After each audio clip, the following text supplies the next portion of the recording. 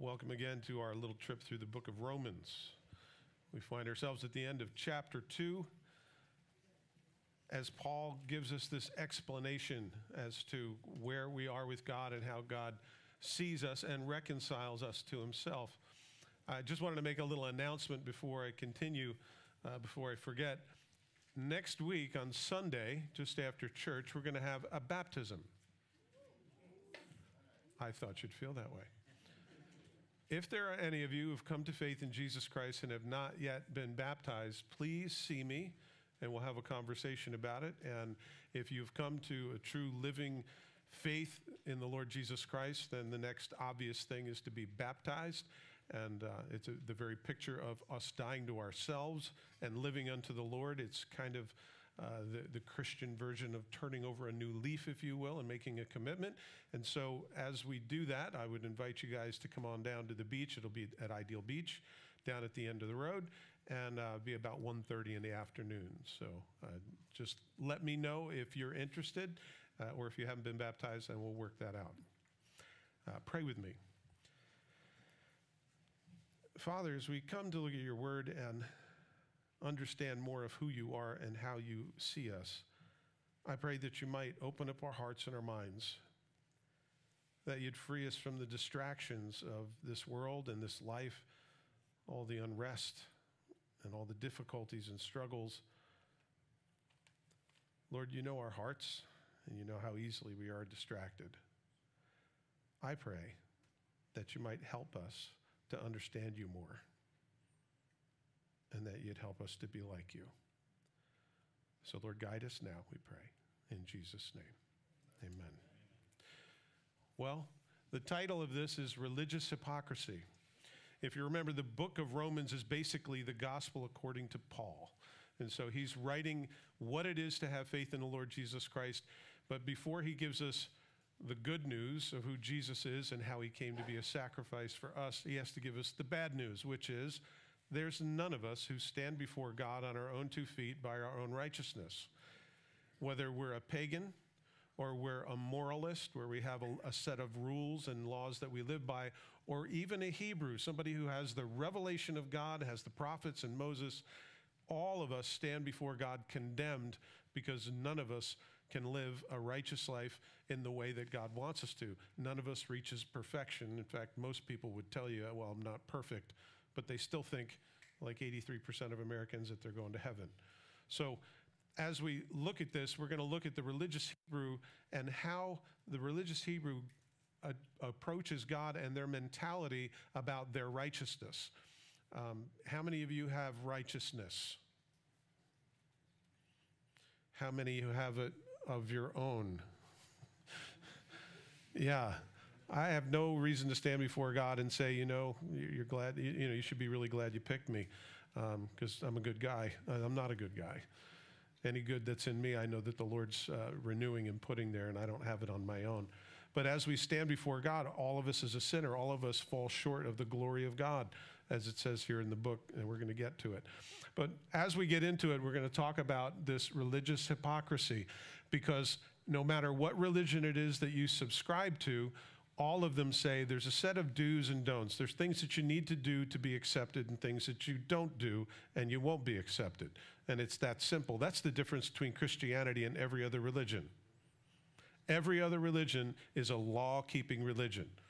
And if you were a Hindu, it's about emptying yourself. And so it's about being less of yourself, less concerned with yourself, less even cognizant of the world around you, and just kind of unplugging your mind. That's the goal. And anytime that you engage and you're concerned about anything in this world, you've sinned and fallen short. So I've done that a million times just this morning. Matthew chapter 12, verse 2 says this, "And when the Pharisees saw it, they said to him, 'Look, your disciples are doing what is not lawful to do on the Sabbath.'" If you know anything about the Jewish religion, you know that the Sabbath is Saturday. It is the last day of the week. And so it is reverenced, and it is specified in the Ten Commandments to remember it and to keep it holy. Except the Pharisees took it to a completely different nuclear level. If you did not wash your hands before eating, you were in sin. If you ate on the Sabbath by pulling heads of grain off. That was called harvesting. And if you rolled them around in your hands to take off the chaff and blow it away, that was called winnowing. And harvesting and eating it, you were in sin in so many different ways. And so the disciples were walking through a field on the Sabbath on their way to go to temple to worship God. And the Pharisees, of course, staying close and keeping a close eye on Jesus and his boys. They see them pulling some heads off, some ripe heads, rolling them in their hands and having a fistful of granola for breakfast on the way to church. It's much easier to pay attention when your stomach's full on Sunday, right? So they get all on Jesus and say, your disciples are doing that which is not accredited on the Sabbath. Well, the crazy thing is Jesus explains to him that they didn't do anything wrong, and he defends them. And then they end up going into a synagogue, and the Pharisees take a man with a withered hand. He's paralyzed, and it's withered. And they put him in the front row of this place, and it's a setup. And they asked Jesus, is it okay if you heal on the Sabbath? Well, that's a work, isn't it? And you're not supposed to do any work on the Sabbath. And Jesus said, is it lawful for a man to heal on the Sabbath? And they were quiet. They couldn't answer. And he says, it's good to do good on the Sabbath, not evil. And he says, if you had an ox, wouldn't you untie him, which you're not supposed to do, and lead him to water so he'd have something to drink on the Sabbath? Of course you would. How much more is a person than a man? And Jesus tells him to put out his hand. He puts out his hand, and it's made whole just like the other one. On the Sabbath, in front of everybody, right in the synagogue. He says, just so you know, the Son of Man is the Lord of the Sabbath. He's the whole purpose for it. And he is our Sabbath rest. So that's the context of all of that in the introduction. Boy, I hope it won't be that long for the rest of the day. It's one way when you're trying to get a message together in your head, and it's another thing to come out here and have to deliver it. Beginning in verse 17 from chapter 2, we'll pick it up. Indeed, you are called a Jew and rest on the law and make your boast in God and know his will and approve the things that are excellent, being instructed out of the law, and are confident that you yourselves are a guide to the blind, a light to those who are in darkness, an instructor of the foolish, a teacher of babes, having the form of knowledge and truth in the law. You, therefore, who teach another, do you teach yourself? You who preach that a man should not steal, do you steal? You who say, do not commit adultery, do you commit adultery? You who abhor idols, do you rob temples? You who make your boast in the law, do you dishonor God through breaking the law? For the name of God is blasphemed among the Gentiles because of you, as it is written. For circumcision is indeed profitable if you keep the law. But if you are a breaker of the law, your circumcision has become uncircumcision. Therefore, if an uncircumcised man keeps the righteous requirements of the law, will not his uncircumcision be counted as circumcision? And will not the physically uncircumcised, if he fulfills the law, judge you, who even with your written code and circumcision are a transgressor of the law? For he is not a Jew who is one outwardly, nor is circumcision that which is outward in the flesh. But he is a Jew who is one inwardly, and circumcision is that of the heart, in the spirit, not in the letter, whose praise is not from men, but from God. Amen.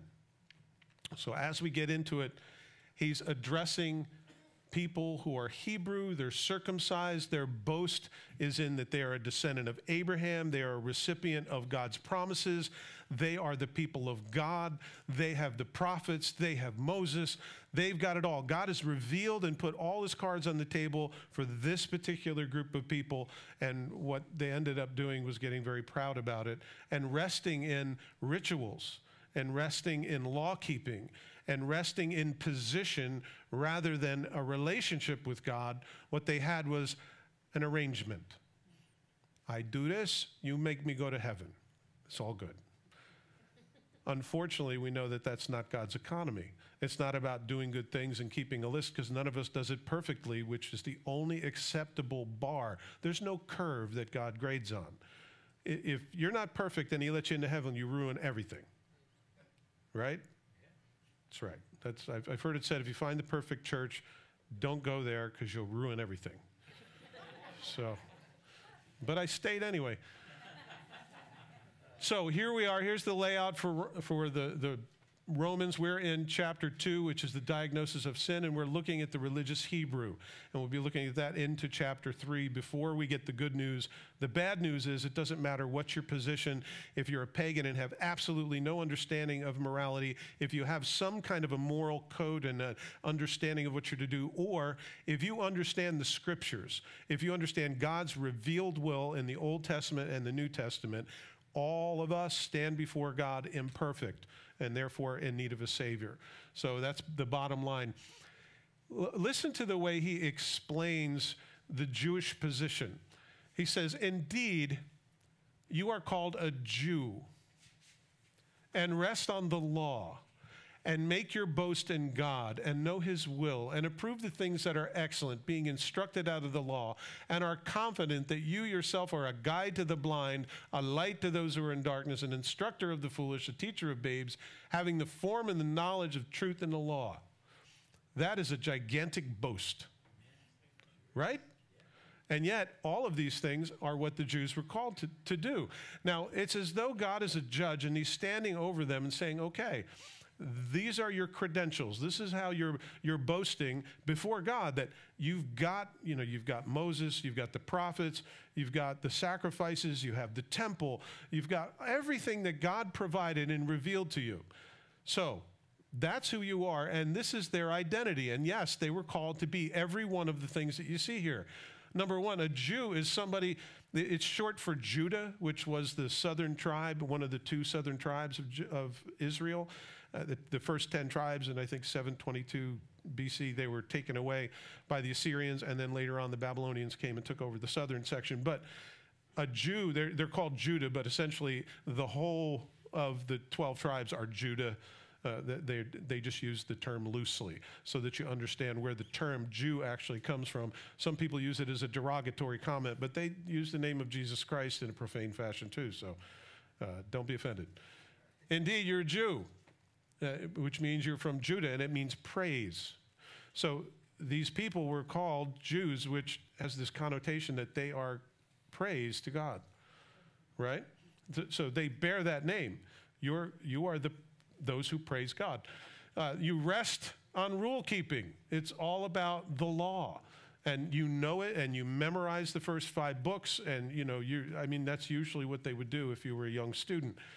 You boast in God, that you have a relationship with God because he has revealed himself to you, this particular race of people. It's not just a keeping of laws, but it's also a descendant of Abraham that these things were promised to as a family. And you know his will. You know what it is that God wants. You approve of things that are excellent. In other words, you have discernment. You can tell what's right, what's wrong, what's good, what's bad. You're instructed in God's revealed will. You're confident in yourself as a guide to those who don't know as much as you do. And so this is the sort of thing, this is the attitude of the Hebrew. You are the light in the darkness. You're the instructor of the fool. You're a teacher of the immature or of babes, and processing knowledge and truth. You got it together, man. That was the attitude of the Hebrew. And you remember when Jesus came, he was all about reproving those who were proud about these things. Because do you see any humility whatsoever in this list? Do you see anything like there's any fault in you whatsoever? No, you're God's gift to the world, apparently. And this is who you are. You're God's revealed persona to the world, right? So that's who they thought they were. It's funny because being a Christian is the same, isn't it? Think about how that applies. You bear the name Christian, which means little Christ. I'm not putting a guilt trip on you. I'm just telling you what your name is. You are a little Christ. You're a little Savior, okay? You are a little sacrifice for others. You're the one who turns the other cheek, goes the second mile. You get it? You're a little Christ. That's who you are. Do you rest on rule keeping? I hope not. Well, I go to church every Sunday and I read my devotions every morning and I make sure I pray. And, you can get really sidetracked into law keeping and thinking you're right with God or he loves you more because, well, after all, I had very good devotions today and I prayed for everybody I said I'd pray for. And I went down my entire list of 17 pages and I mentioned everyone. We can get stuck in that. I'm just saying. You boast in God. I don't know about you, but I have a relationship with him. Not that I deserve it. You prove what is excellent. You know his will. You're instructed in God's revealed will. You understand the scriptures. You even have some of it memorized, right? Confident in yourself as a guide. Do you think that you feel confident in being able to explain the gospel to another human being? I hope you do. I hope you do it often. In fact, you get better at it as you do it. Tend not to trip over your words. You are the light in the dark. Jesus says you're a city on a hill. City on a hill, you can't hide it. It's up there, and the lights are all lit, and everybody sees. You're the light of the world. Jesus said that of you, the Christian. Instructor of the fool. We better be. A teacher of the immature. Well, I sure hope so. He said, go into all the world, make disciples. We better have something to give, right? And also, the teacher of the immature and possessing knowledge and truth. Would you say that those things are true and that's what God calls of you as well? Absolutely. But there's a little twist. You have to carry that with this sense of unworthiness because none of us is worthy. We're like clay pots that God pours himself into. But you see, that's lacking in this entire statement. And so he moves on from here in verse 21. You therefore who teach another, who are the light to the blind and teacher of babes and all of that, do you teach yourself? You who preach what a man should not steal, do you steal? You who say do not commit adultery, do you commit adultery? You who abhor idols, do you rob temples? You who make your boast in the law, do you dishonor God through breaking the law? Are you a teacher? Do you teach yourself? I don't know about you, but I'm in need of learning still. And so every time I look into the Word, I don't want to just collect it so I can throw it at you. I have to collect it and I have to eat it and chew it up and put it into my life. And it's really sweet in your mouth and then it's really sour in your stomach. It's because putting it into practice is much more difficult than repeating it to someone else. It's a little like fixing someone else's house. It's always easier. I don't know why. I always have more joy fixing someone else's house. Hallelujah. Mine could be just falling down. There's a brother who needs his house fixed. You who preach that a man should not steal, do you steal? How many of you have stolen? Okay, a few of you. All right. The rest of you are raising your hand on the inside. That a man should not steal, do you steal? It's funny because we understand what God's will is, and yet we fall short, don't we? And there needs to be this acknowledgement that we are broken vessels that God is rebuilding. And you who say you shall not commit adultery, do you commit adultery? Well, I could say I've been happily married and I haven't committed adultery, but Jesus said, if you look at a woman and you lust for her, if you say, gee, she looks good, I wish she were my girl, you've just committed adultery. And that's not even following your imagination and where it might go. That's just desiring someone else. So you who teach don't commit adultery. Do you commit adultery? You're suddenly unqualified to teach such a thing. You who abhor idols, because the Jews hated idols and they were spoken against, do you rob temples? If you say that you hate idols, are you faithful about tithing when no one looks? When no one knows? Are you faithful with your time and your treasure and your talents and giving God everything that he deserves? I'm not.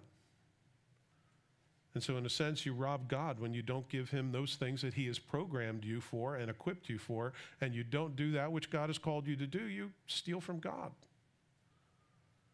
Now, I know we don't talk to ourselves that way, but it makes it really hard for me to stand up here and tell you guys that you need to do something if I myself am not doing it. And you see, that's the problem with law keeping. It makes you intense about telling people the law, but it somewhat exonerates you from doing it. Because instead of having a relationship with God, what you have is an arrangement. And that's a very different thing.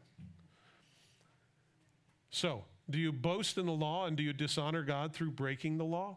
Listen, I can witness about Jesus and tell you about how great he is and how he died for my sins, and in the next minute, somebody cuts me off and I'm saying things I shouldn't. And I don't know about you, but the devil loves to use that kind of stuff, get on my shoulder and say, you can't tell these people anything. You're a sinner. If they knew the stuff that went on in your head and your heart, they'd all leave. And it's true. But the but is at the end, which is where it should be.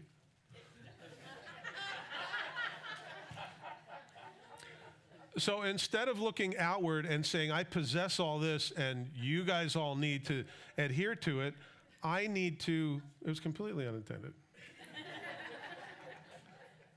I need to take a look in the mirror, right? And I need to make sure that I'm doing those things that God would have me do and not just being a professor. Being a professor is easy. You think it takes lots of, you got to get your doctorate and all that kind of stuff. You can profess anything. It's another thing to live it. And then people will see your behavior, and your behavior will speak louder than anything you say. If you have kids, you know it's true. And so you need to look at yourself in the mirror. Luke 6:39-40, Jesus is speaking here, and he spoke a parable to them. Can the blind lead the blind? Will they not both fall into the ditch? A disciple is not above his teacher, but everyone who is perfectly trained will be like his teacher. And so what happens if you're a follower of the blind? You're going to fall into a pit. Jesus was trying to tell these Pharisees, you guys are trying to tell everybody to obey the law, and they need to be perfect. And nobody can be perfect, except they're under some illusion that you are, and therefore it's attainable. And see, that was the whole problem with the religious system of the law. It causes people to be prideful, because if I do what God tells me to do, I got something to pat myself on the back for. And I've acquired something. But unfortunately, one sin is too many, and it precludes you from having fellowship with God or being in his kingdom for eternity. And you can't forget about that side. So, self-help yourself into a little humility. The problem with this big, long statement of the Hebrew was there wasn't any humility. There was no dependence upon God. There was no admission of sin. There was no contriteness. There's nothing in that statement, just all, we're all that in a bag of chips, and they go, yep, that's right. And sometimes we can get into that too. And he said, for the name of God is blasphemed among the Gentiles because of you, as it is written. He says, because of you super hyper religious people, God is mocked, because you take his word and make it into something that it was never meant to be. And you take for yourself a position of glory that God never intended you to take. So you can't do that, because you're forgetting how frail and feeble and how weak and horribly twisted you are in your sinful state. Here's what happened to just the Sunday laws when the rabbis got a hold of it. Now, it says that you should remember the Sabbath day to keep it holy, right? On it, you shall do no work. Well, they figured that wasn't clear enough. We need to add some things so that you understand what that means. Hunchbacks. If you're somebody that has a bad back and you're walking by a church, you have to stand erect even if it hurts, because it looks like you're bowing in deference to their God, who's Jesus. I'm telling you, you can read this in the Mishnah. Lice are not to be killed on the Sabbath, because that takes too much effort. That's work. Hebrew newspapers must not be read on the toilet. English is allowed. Because the language itself is sacred and shouldn't be in the bathroom. How that plays into the Sabbath day, I don't know. Jews must not donate organs to a Gentile, although receiving is allowed.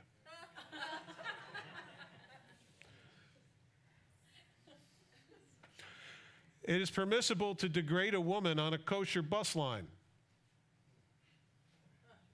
They don't have a very high view of women, just so that you understand. Violence may be used against those who distribute material contrary to the Torah. That's why if you're on a bus and it's the Sabbath and you're going through Jerusalem, you might have some very strong religious Jews throwing bricks at your bus. And it's permitted. Throwing a brick is okay, but you can't kill a lice. These are real laws, guys. No writing more than 2 letters.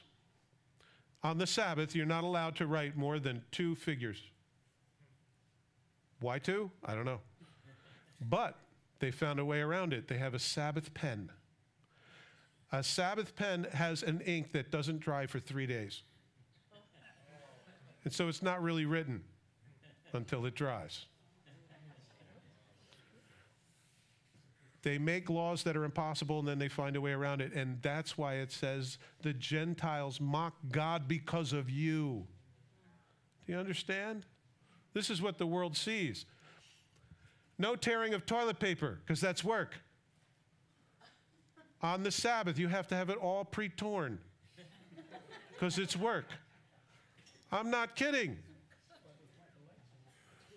No ignition or fire suppression. You can't put on a light. You can't push a button for an elevator. You can't drive a car. You can't turn an ignition. You can't light your stove. You can't use the microwave.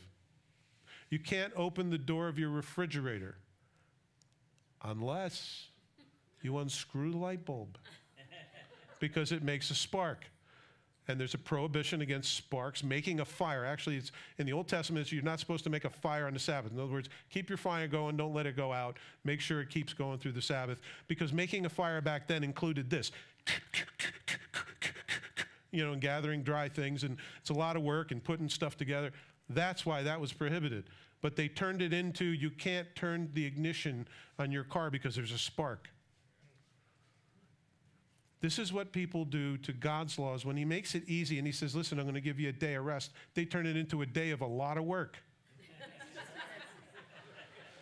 No removing fish bones from your lunch on the Sabbath, because that's separating, and you're not allowed to separate. If you have a rotten tomato and you happen to see it on the Sabbath, you can't take it out of the bowl with the others. You've got to leave it there till the next day, because that's called separating, and that's one of the 39 things that you're not supposed to do.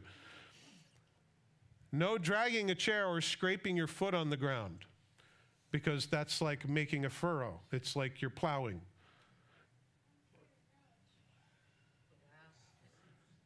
If you have a chair outside and you don't want to lift it because it's the Sabbath, you can't drag it because it creates a furrow and it's like you're plowing. But you don't ever intend on putting a seed in that. No spitting on dirt. A rock is okay. Because if you spit on the rock, nothing will happen. It'll dribble down and who cares. But if you do it on the dirt, it might make a little trail if it's on an angle, and you'll be creating a furrow, and therefore you're plowing. These are real laws in the Mishnah that an Orthodox Jew would have to obey on the Sabbath.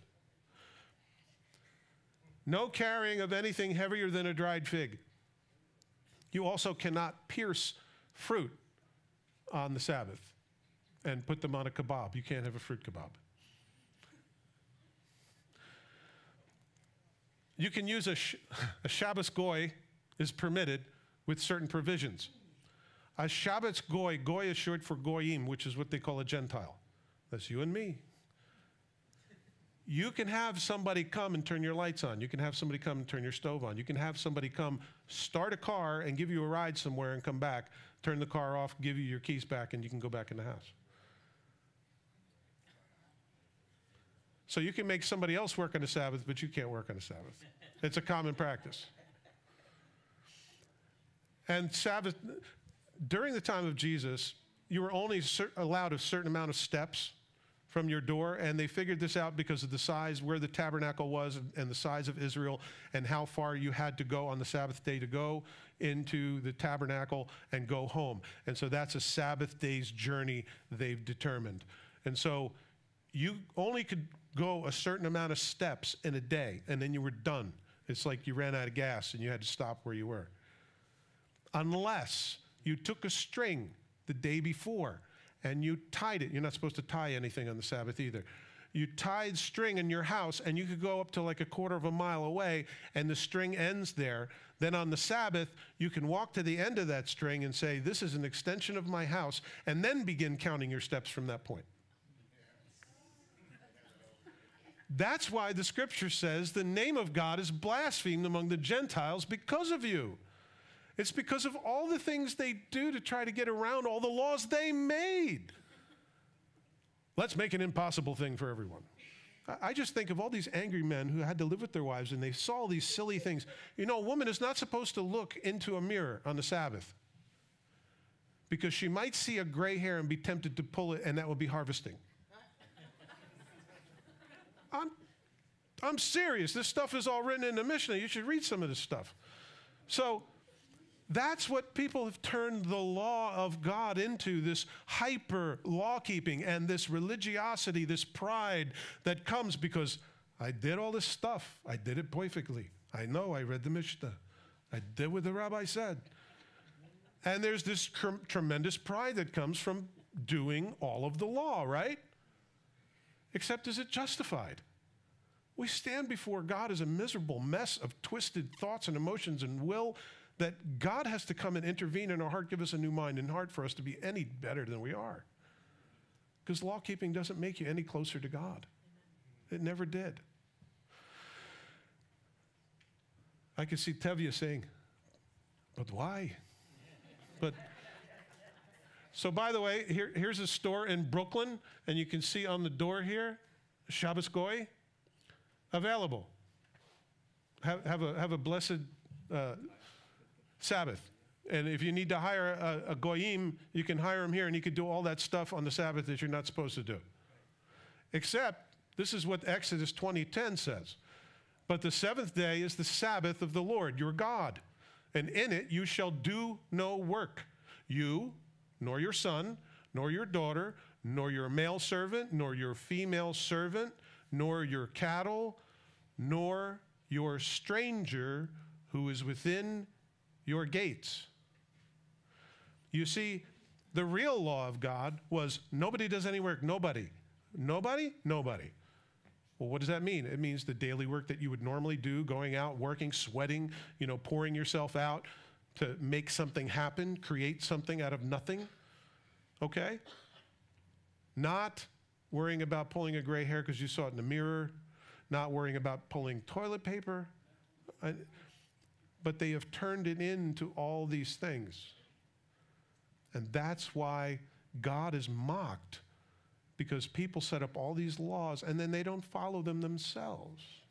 Jesus said, you go and you make a disciple, you go far and wide to find a disciple to Judaism, and then when you get him and you teach him properly, he is twice as fit for hell as you are yourself. You yourself are not going, and you also don't permit other people to go, because you load them down with laws that they can't do. That's the very purpose of the law. Did you know that? It's to show that we're helpless to meet God's righteous requirement. This is what people think of the Christian church.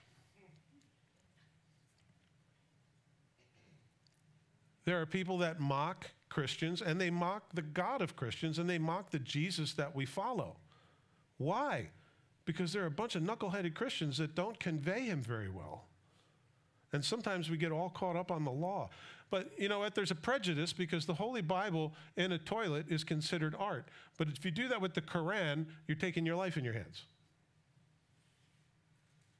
There's a prejudice against Christians, if you haven't noticed. And then you find guys like this who says, God hates fags, fags die, God laughs. That's what the world thinks Christians are. Or they think something like this: the Catholic Church And the Pope says, hey, it's okay if you molested one child in the past, but I think we can forget about that. That's what the world thinks of Christianity, of you too. Because this is the kind of stuff that goes on in our world, correct? And there's a little boy here who says, I can't forget about it. Thank God for dead soldiers. Soldiers die for fag marriage.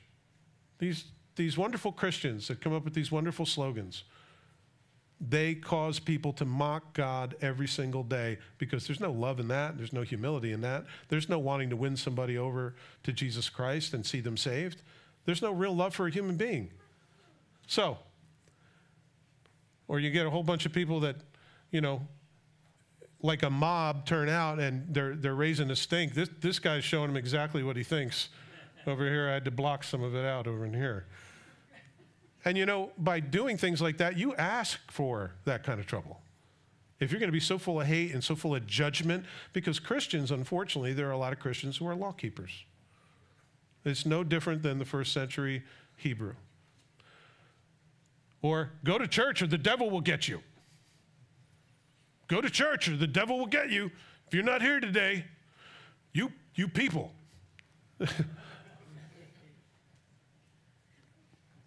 Do you think God loves you more because you had devotions today or because you didn't have devotions today? You think God loves you more? He couldn't love you more because he sent his son to die for you while you were still yet a sinner and hated his guts and ran from him, spit at him.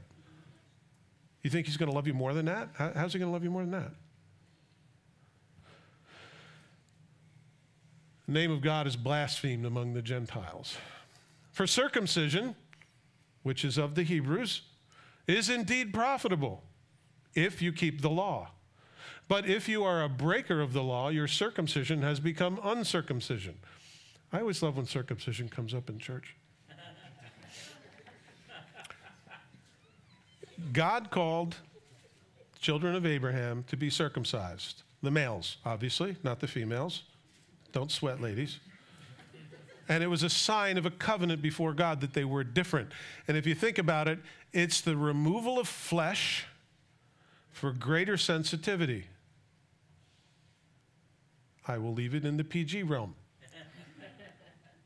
That's the sign of a covenant that you are committed to God. Okay? Now we do it for health reasons and all sorts of other things. But it is a sign that there's a covenant between you and God, that you're his and you're going to do whatever he tells you to do. Right? You guys get that, right? I can move on from this. It's a little like this. You have guys dressed in costumes on TV and they make movies, but you don't really believe that that's really Batman or that that's really Superman, do you?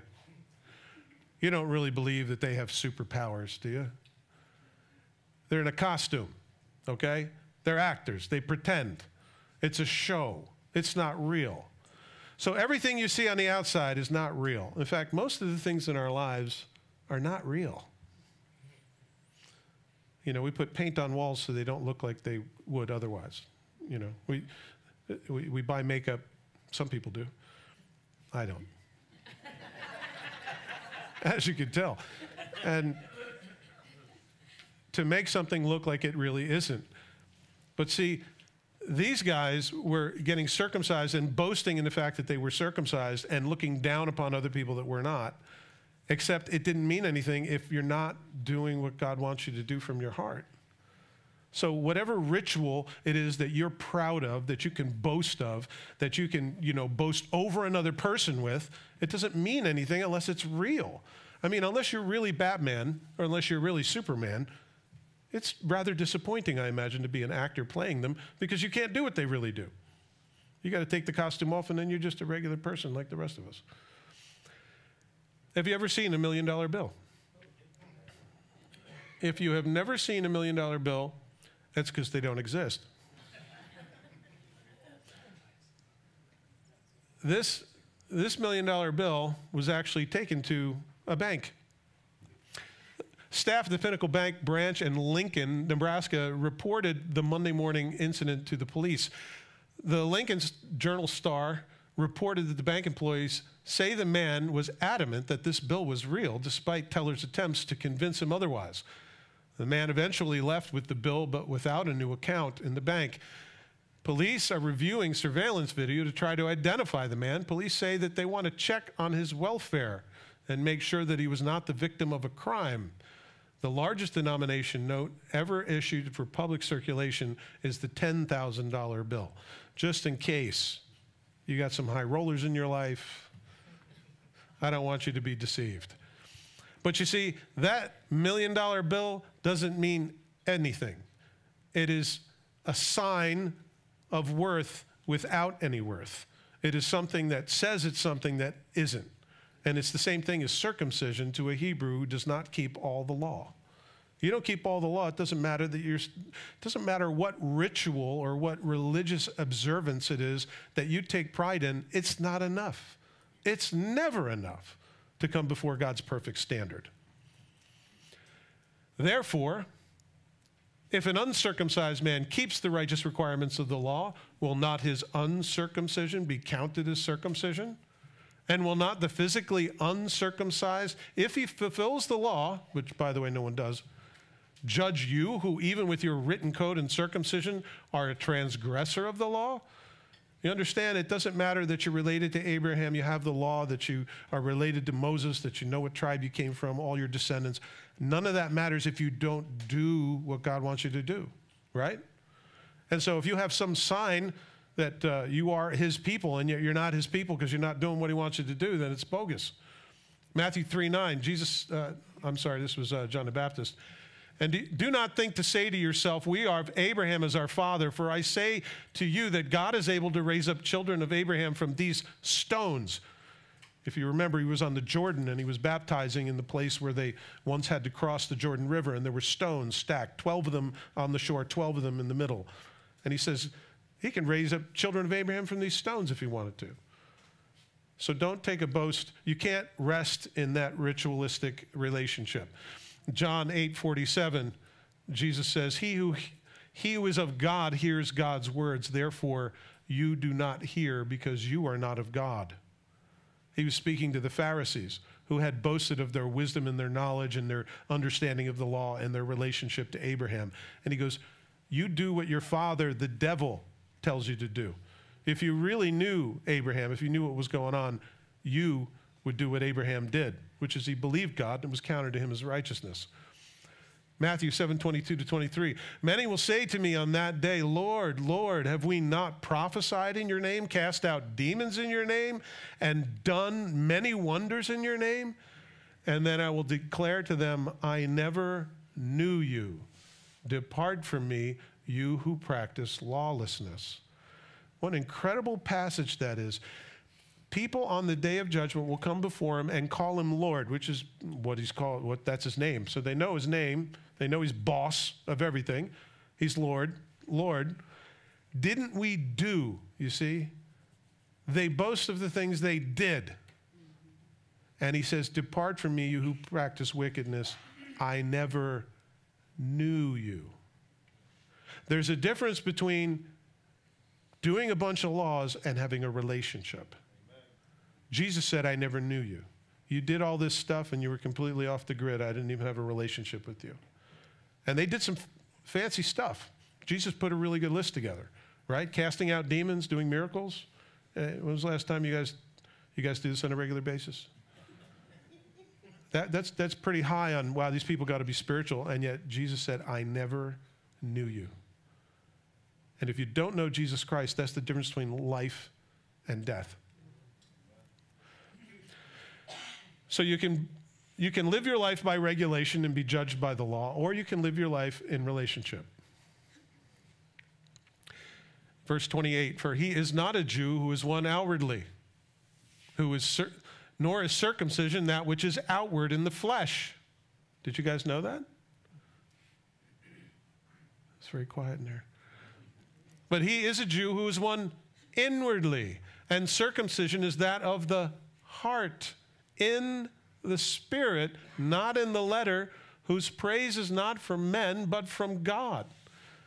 Deuteronomy 10:16 in the Old Testament says this, therefore circumcise the foreskin of your heart and be stiff-necked no longer. God intended the external just to be a picture, a shadow. Like, baptism is going to happen next week, but baptism doesn't save you. Baptism should be evidence that you're saved, which is a very different thing. Just so you know, I wasn't cherry-picking scriptures. Deuteronomy 30, verse 6 says, "And the Lord your God will circumcise your heart and the heart of your descendants, to love the Lord your God with all your heart and with all your soul, that you may live." In Jeremiah 4:4, "Circumcise yourselves to the Lord and take away the foreskin of your hearts, you men of Judah, inhabitants of Jerusalem, lest my fury come forth like fire and burn so that no one can quench it because of the evil of your doings." You see, it's about the heart, which is God's always interested in. Jeremiah 6:10, "To whom shall I speak and give warning that they may hear? Indeed, their ear is uncircumcised, and they cannot give heed. Behold, the word of the Lord is a reproach to them, and they have no delight in it." You understand? God had more important things than having you, nip the tip. It's talking about being circumcised in your heart. If your ear is not circumcised, it's as though your ear is stuffed up and you can't hear things. It's about being open and sensitive to the voice of God. You guys understand? And that's really where God wants us to be. In a place of humility before God, in a place of moldability before Him. Galatians chapter 3, verses 24 and 26 talks about the law. And it says, "Therefore the law was our tutor," or our schoolmaster, "to bring us to Christ, that we might be justified by faith. But after faith has come, we are no longer under a tutor, for you are all sons of God through faith in Christ Jesus." You see, the law was designed by God to show us that we needed a Savior. And there's no way that we could keep the law. Even the unexpanded law is impossible. Love the Lord your God with all your heart, with all your soul, with all your mind, and with all your strength. And love your neighbor as yourself. How you guys doing with that one? Those two, actually. I need a Savior. I need help because I can't do that. Not in my own strength. I'm selfish. I love an easy chair and TV all day and somebody bring me food. That's not thinking about anybody but me. I love the story about Little Orphan Annie. I don't know if any of you have seen the play or if you remember the old Little Orphan Annie. They had one in 1932, it was black and white, but then they had, I think it was Shirley Temple who played, but this is the one that I remember that had Carol Burnett in it, and it was very active. It was on TV, 1971, I think. Little Orphan Annie's a story of this orphan, and she's very positive, and she's talking about the sun coming out tomorrow and all that stuff. And like everywhere she goes, she's just this bright, sunshiny person, and yet she's under the care of somebody who's taking care of her in the orphanage that really hates all of these children, and they stand between her and having the life that she really wants. And she puts heavy burdens on them, makes them scrub the floors, and makes them do everything, constantly haranguing on them. Not good enough, not good enough. Go, go, go, do, do, do. Get busy, get busy. You forgot this, you forgot that, you forgot. If you're a parent, it sounds familiar. But just constantly haranguing about they're not good enough, not doing good enough, and just being angry all the time. That's kind of like the law. That's a tutor that brings you to Christ, and then eventually she gets adopted by Daddy Warbucks, and he treats her nice, and they end up being this wonderful family. That's what happens when we come to Jesus. I realize that in and of myself, I am a failure on the deepest level, and I need God to fix me from the heart, and there's no way I can be good enough. There's no self-help book that's going to help anybody to be right with God, unless it's the Bible. And it's not about self-help. It's about receiving a free gift. Jesus says, "Come to me, all you who are weary and heavy laden, and I will give you rest. Come and learn from me, because I am meek and humble of heart. Take my yoke upon you and learn from me. My burden is light. My yoke is easy, my burden is light." Sorry, I'm getting old. I shouldn't do that without a slide. But you see, God is interested in adopting us as his kids. He's not interested in having a bunch of soldiers performing rules. What he wants is your heart, like we just sang in that song. God wants our heart. above all things. So, I pray that you guys are blessed by this. It's either regulation or a relationship. Romans 14:23, it says, whatever is not from faith is sin. In other words, anything that you don't do, knowing that God would have you do it, and having absolute rest in that assurance is sin. So if you do something and you're wondering whether you should do it or not, you blew it. You know, I'm really not sure if I should do this, and you do it, and it says anything not done in faith is sin. If you can't do it confidently, knowing that God would have you do it, because the Holy Spirit's put there to tell us those sort of things, and some of it is a little different for you than it is for me. There are things I can't do that you can do, and there are things that, you know, you can't do that I can. So, like, be sarcastic. So, whatever is not done from faith is sin. Hebrews 11:6 says, for without faith it is impossible to please him. And it doesn't matter what you do, how many laws you keep. For he who comes to God must believe that he is, and that he is a rewarder of those who diligently seek him. How do you please God? You do it by faith. And without faith, you can't please God. And if it's not done in faith, then it's sin. Romans 8:3 says, for what the law could not do, in that it was weak through the flesh, because we can't do everything God asks us to do, God did by sending his own Son in the likeness of sinful flesh on account of sin. He condemned sin in the flesh. So God sends the law to let us know that we have a problem. He sends Jesus to solve it. The only way we're going to have any approaching doing God's will is to die to ourselves and give ourselves over to the purposes of God in asking Jesus to be our Savior. And that's the bottom line. And that's all I can boast of, is that I received a free gift. No different than if I got a Lotus or a Ferrari or anything and I owned it. I have a wonderful little car. It's called a Mini Cooper.